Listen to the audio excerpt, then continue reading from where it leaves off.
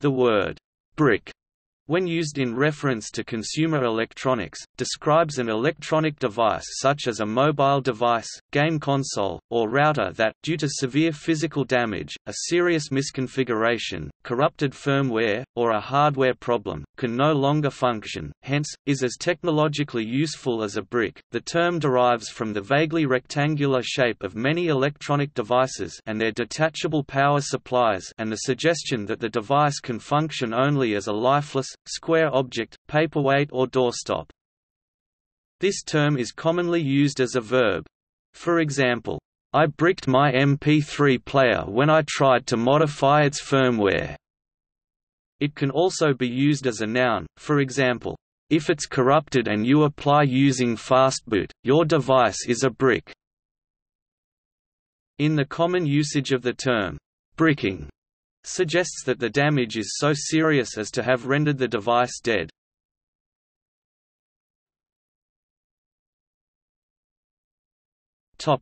Cause and prevention. Bricking a device is usually a result of interrupting an attempt to update the device. Many devices have an update procedure which must not be interrupted before completion. If interrupted by a power failure, user intervention, or any other reason, the existing firmware may be partially overwritten and unusable. The risk of corruption can be minimized by taking all possible precautions against interruption. Installing firmware with errors, or for a different revision of the hardware, or installing firmware incompetently patched such as DVD firmware which only plays DVDs sold in a particular region, can also cause bricking. Devices can also be bricked by malware, malicious software, and sometimes by running software not intentionally harmful but with errors that cause damage. Some devices include two copies of firmware, one active and the other stored in fixed ROM or writable non-volatile memory and not normally accessible to processors that could corrupt it, as well as a way to copy the stored firmware over the active version, even if corrupt, so that if the active firmware is damaged, it can be replaced by the copy and the device will not be bricked. Other devices have minimal bootloader firmware, enabled usually by operating a switch or jumper, which does not enable the device to work normally but can reload the main firmware.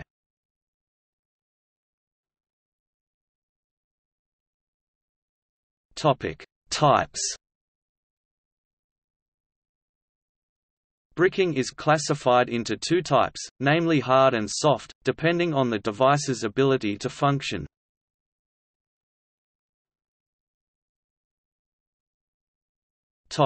Hard brick.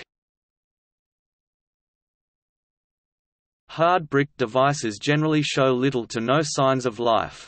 A hard brick device does not power on or show any vendor logo, in essence, the screen remains turned off. Some of the major reasons for hard bricking are installing firmware not made for the device, interrupted flashing procedure or following a flashing procedure incorrectly. Some other reasons include flashing a root file for a different file or using wrong commands. Some kernel bugs have been known that affect the data partition in the eMMC chip, which gets corrupted during certain operations such as wiping and flashing. Recovering from a hard brick is generally considered difficult and requires the use of a more direct programming interface to the controller. Such an interface exists as there must be a way to program the initial firmware on an unprogrammed device. However, additional tools or connections may be needed. Apart from that, there are different stages of a brick device. There are different steps to resolve this issue, and this includes analyzing the problem, also needs some changes on the PC, analyzing the process, and at which stage the hard brick device is.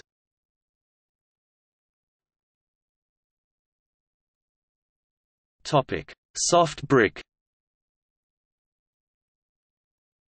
A soft-bricked device may show signs of life, but boots unsuccessfully or may display an error screen. Soft-bricked devices can usually be fixed, for example, a soft-bricked iOS device may display a screen instructing the user to plug it into a computer to perform an operating system recovery using iTunes software.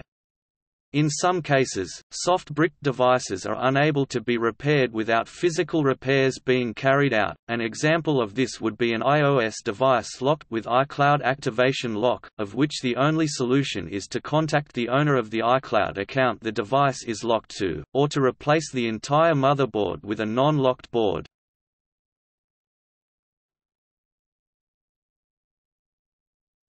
Topic: Unbricking. Some devices that become bricked because the contents of their non-volatile memory are incorrect can be unbricked using separate hardware, a debug board, that accesses this memory directly. This is similar to the procedure for loading firmware into a new device when the memory is still empty.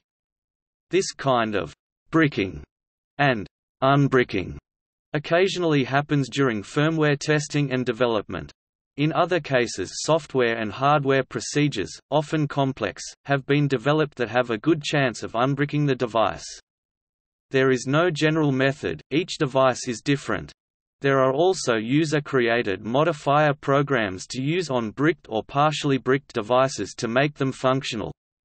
Examples include the Weebrew program BootMe used to fix semi-bricked Nintendo Wiis, the Odin program used to flash firmware on Samsung Android devices, or the Fastboot Android protocol, which is capable of reflashing a device with no software installed. A soft-bricked rooted Kindle Fire can be unbricked by using unrooting tools. A personal computer may be unbricked by using system restore or backup.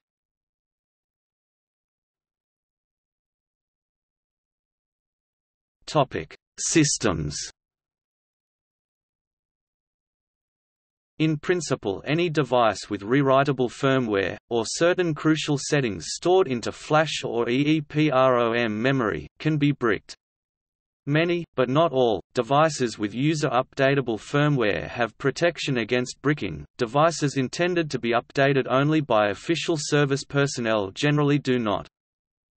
Amongst devices known to have bricking issues are older PCs. More recent models often have dual BIOSes or some other form of protection. Many mobile phones, handheld game consoles like the PlayStation Portable and Nintendo DS, video game consoles like the Nintendo Wii, Xbox 360, PlayStation 4 and Xbox One, many SCSI devices and some lines of hard disk drives and routers. At least some older consumer market router models can become unresponsive when the user tries to define a subnet mask that does not contain one contiguous run of ones and then zeros. If even a single bit is set so that it breaks one of the runs, the router may become bricked, unresponsive to any standard troubleshooting or resolving procedures listed in the manual. Unbricking the router may require opening the case, shorting some jumper pins on the board, then connecting the router by the USB cable to an old PC with USB 1.1 hardware, running a special DOS-level program supplied by the manufacturer, and powering the router up. This procedure will flash the router to factory settings and original firmware. Electric cars such as the Tesla Roadster 2008 can brick if the battery is completely discharged. Sometimes an interrupted flash upgrade of a PC motherboard will brick the board, for example, due to a power outage or user impatience during the upgrade process. It is sometimes possible to unbrick such a motherboard, by scavenging a similar but otherwise broken board for a BIOS chip in the hopes that the BIOS will work even halfway, far enough to boot from floppy. Then it will be possible to retry the flash process. Sometimes it is possible to boot from a floppy, then swap the old presumably dead BIOS chip in and reflash it. On some gigabyte boards, it can also be possible to reflash the bricked main BIOS using a backup BIOS. Some vendors put the BIOS chip in sockets, allowing the corrupted BIOS chip to be removed and reprogrammed using an external tool, like a universal programmer or an Arduino.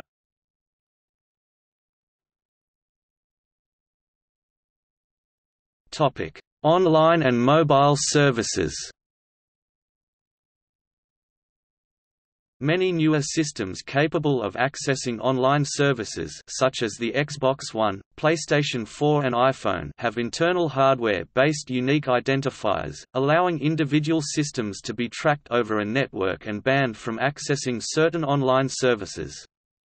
Banned systems usually continue to operate for purposes unrelated to the online service, but they are often considered bricked by users of the online service. Mobile telephones have a fixed identification code, the IMEI. A telephone reported stolen can have its IMEI blocked by networks, effectively bricked.